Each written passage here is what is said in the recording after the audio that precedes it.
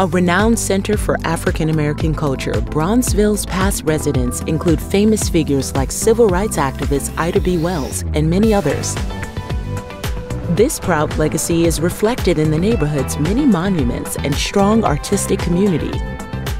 Bronzeville's streets are lined with brick and stone row houses that cost anywhere between $125,000 and $500,000. There are also gravestones from along Martin Luther King Drive, the community's main thoroughfare.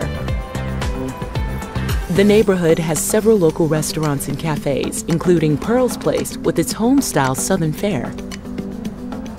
For a casual bite to eat, Chicago's home of chicken and waffles dishes out its namesake meal and other soul food favorites. And local art enthusiasts can visit the Southside Community Arts Center and celebrate art's cultural influence on the neighborhood. For a break from the city, residents can stretch their legs at Ellis Park with its playground and basketball courts, or head just a mile east to access the beaches and sprawling parks along Lake Michigan's shoreline. Children in the area can attend Wells Preparatory Elementary Academy for kindergarten through 8th grade, then move on to Wendell Phillips High School. Phillips has a C- niche grade and several after-school programs.